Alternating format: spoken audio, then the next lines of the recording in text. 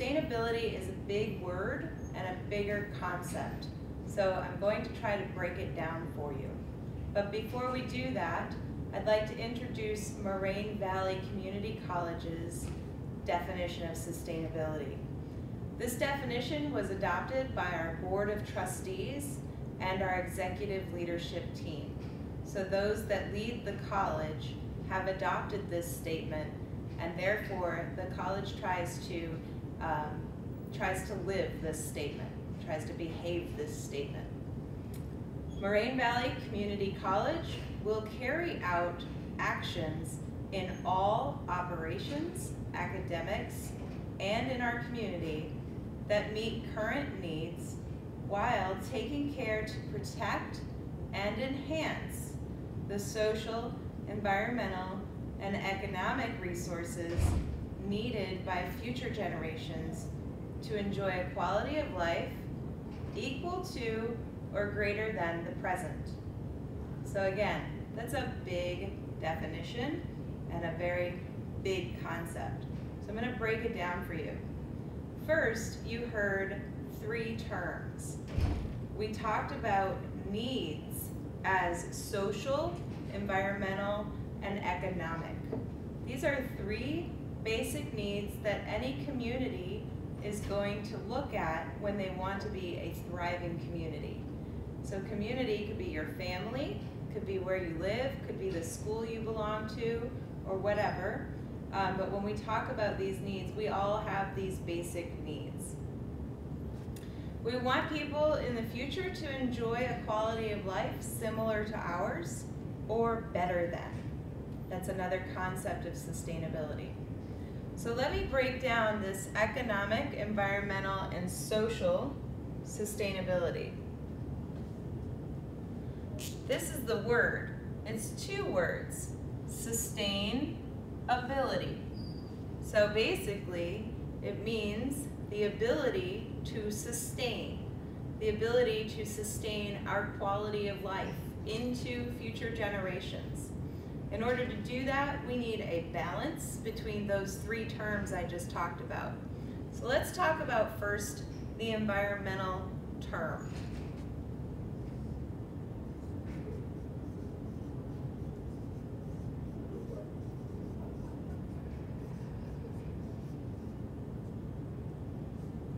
Environmental needs. When we talk about being an environmentalist or thinking about the environment, we sometimes think of people who want to save the earth, save the planet. But when we're talking about it from sustainability's point of view, we're talking about what are the environmental resources that we people need in order to be able to sustain our quality of life. So yes, we do need to take care of environmental resources, but not for the sake of saving the planet, more for the sake of saving us. So environmental needs, environmental resources come in the form of clean air, water, land for food,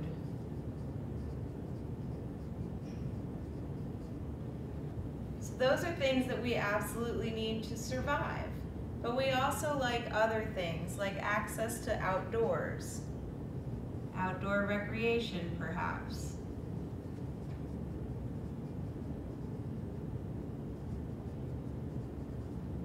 And then there are other environmental resources, like those of other natural resources, including fossil fuels at this point, but also renewable resources, like solar energy, or wind power.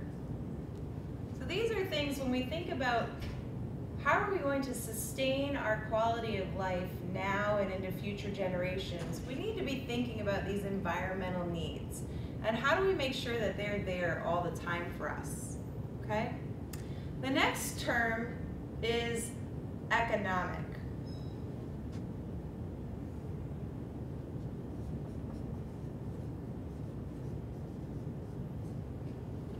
When we talk about being able to sustain our quality of life or enhance it, make it better for future generations, we also need to be considering our economic needs.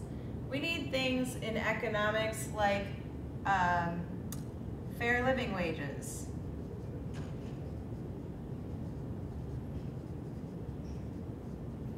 We need workers' rights.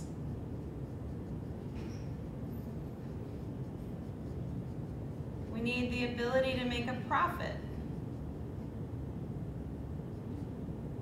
or earn a living. And we need to be able to source things for our businesses. So economically, how much is it costing me to get one of these natural resources to make my product? Or economically, how much do I have to charge the consumer in order to make a profit without necessarily stealing from them? So these are things when we talk about economic. The third is social, or the people needs. So when we talk about what kind of needs do we have for us to be able to sustain this quality of life today or make it better for future generations, we want to look at our social needs. When we come to this, we talk about things like access to community. Community might be your church or club or something like that. Access to education.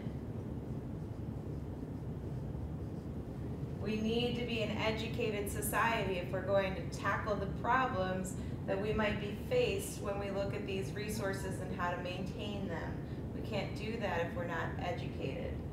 We want to talk about our ability to be democratic, to problem solve as a community. So these are our social needs. Now this is just a few, of course. Maybe you, during your class time, can talk about what other things might fall within each of these categories. So again, going back to that really big definition, breaking it down, it says that we want to meet our current needs here in our social, environmental, and economic resources so that we can enjoy, so that future generations can enjoy a quality of life similar to today or better, okay? When we talk about what Moraine Valley is doing, it says that it's going to carry out all actions in our college operations and in our community so that we can take care to protect and enhance these three categories.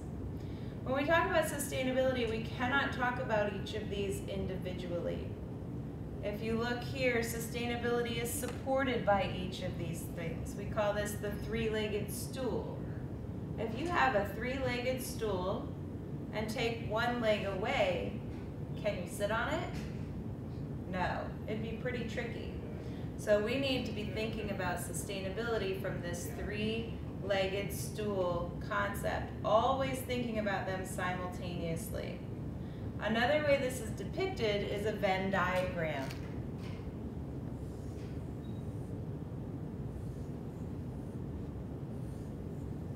Where you have three circles of equal shape with each thing. I'm abbreviating: environmental, economic, and social. And where they intersect is sustainability. So always thinking about these three things at the same time. So when I have a problem or I have an idea even, say I want to start a new company or develop a new product, I don't want this product to do damage to the ability of my friends today or future generations to be able to meet their needs. I don't want to harm them, right? I want to have a sustainable future. So in a sustainable future, in a sustainable product or behavior, I need to think about all three of these things at once. So how does my product or my service benefit or not take away from economic resources, environmental resources, and social resources? How can I enhance all of these things at the same time from my product or my service?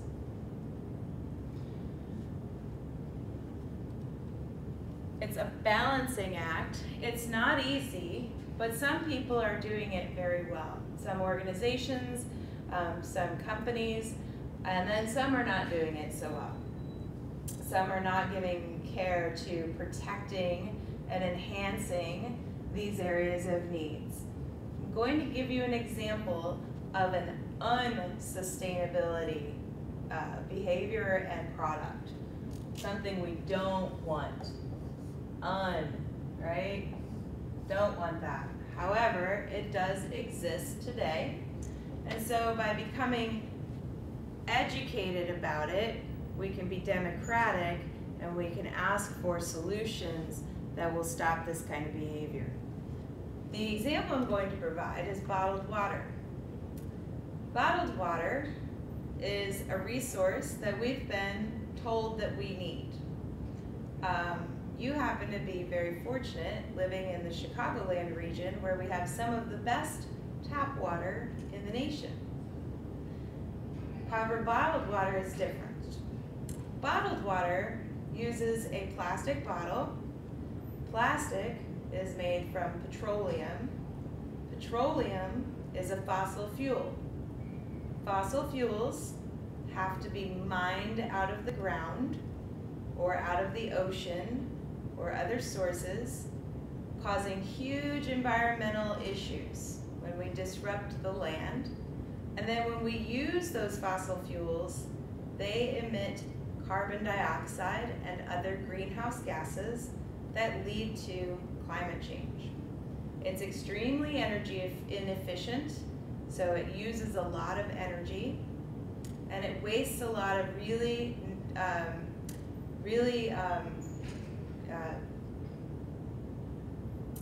good resources. So we have a plastic bottle.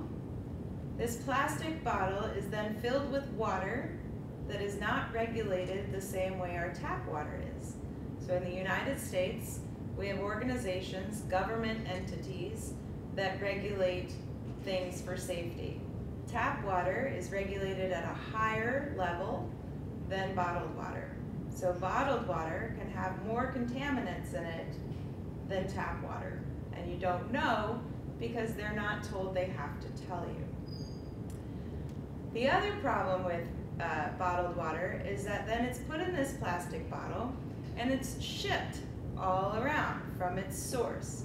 So if this bottled water was filled in Chicago, it could potentially be filled here, shipped to California, shipped to New Mexico, and shipped to Boston before somebody's drinking it.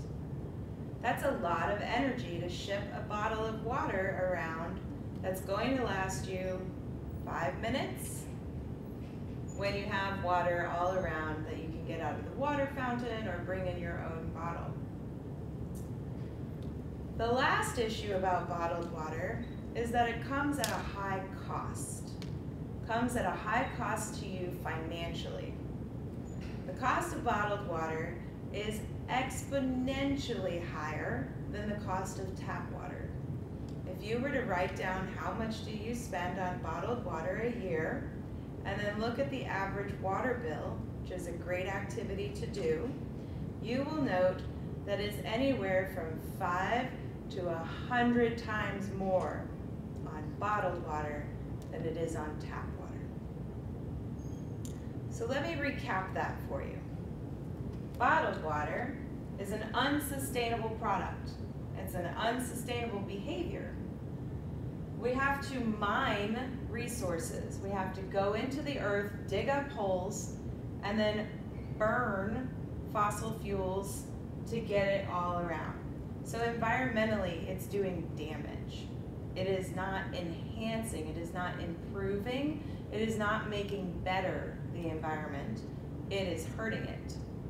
And therefore it is hurting our ability to maintain or sustain the resources we need to keep us healthy and alive. Economically, it is not sustainable.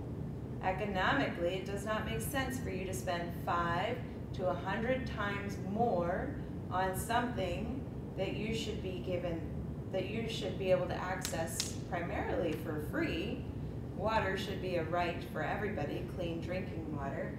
But instead they're charging you 5 to 100 times more than it costs to get out of the tap.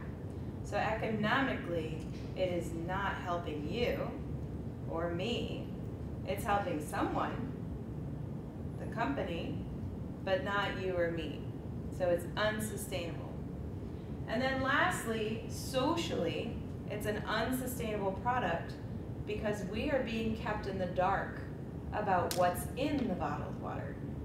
Again, we can have more contaminants in the bottled water, posing serious health risks to us, socially, to our community, than our tap water. So that is an unsustainable product. Nothing in balance. An example of a sustainable product, or at least a more sustainable behavior, is the example, well, there are several businesses, several industries out there that are trying to figure out solutions to things like this. We think we need this, we don't really need this. We can bring our own refillable bottle. We can fill it up all across Moraine Valley. We have this great thing where you just walk up to the water fountain and you can fill up your own reusable water bottle all the time. At the cafe and at the coffee shops on campus, you can bring a reusable mug and they'll give you a discount on your coffee or soda or whatever it is you want to drink. But in industry, there's another example of a sustainable behavior or sustainable product, and that comes to us from carpet. That's the stuff we use on our floors, carpet. Moraine Valley has examples of this carpet. There's an organization called Interface Floor. At first, they were making carpet in the traditional way, using petroleum-based products, plastic, oil, in giant sheets of carpet. So you just roll out a big piece of carpet and fill the room. Now, because they recognized how environmentally damaging that was, how not so economically smart it was, because economically, if you were to spill something on the rug, you would have to tear up the whole rug. So for your customer, it's not very economically savvy. And then the products they were using were also making people sick. So socially not a good thing. So what they did to change was they started using products that are not unhealthy. They're safer. They're safer for the people making the carpet, and they're safer for the people using the carpet. And then those products are also less environmentally damaging. So they're better for the environment. And then finally, the application of the carpet now comes in squares. So if you look in your classroom, you should notice that the floor has square tiles of carpet. Those square tiles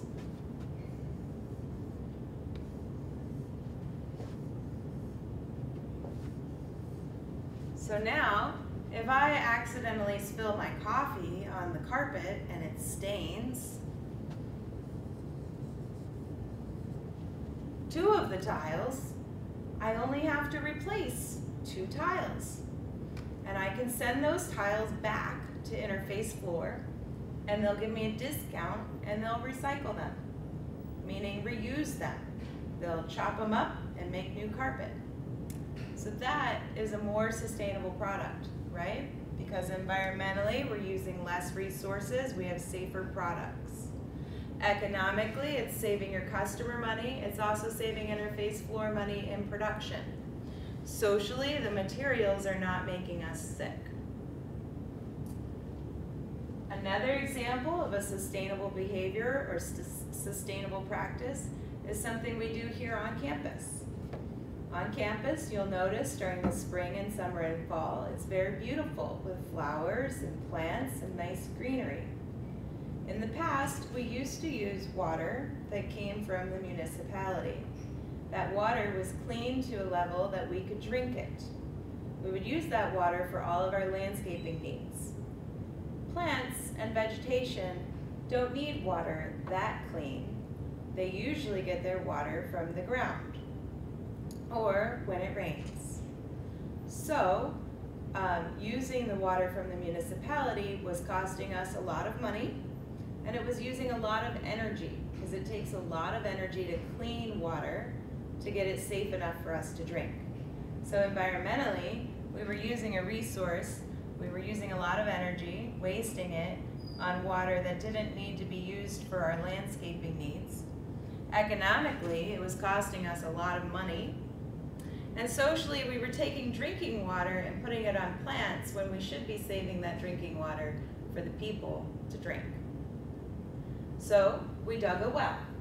A well is a big hole in the ground where we can pump water from the ground out. So that water goes directly back on the plants of this ground.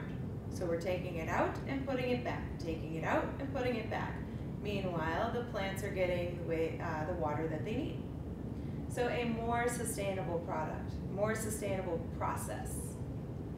When I say more sustainable, I say more because I haven't found anything that's 100% the best ever. Sustainability is a continuous process, continuous improvement process. So we're always trying to do better and better and better so that we can have the best future possible. Not just in the future, but today as well. So that is sustainability, the ability to sustain the resources that we have, that we need in order to maintain our quality of life today or enhance it to make it better for future generations.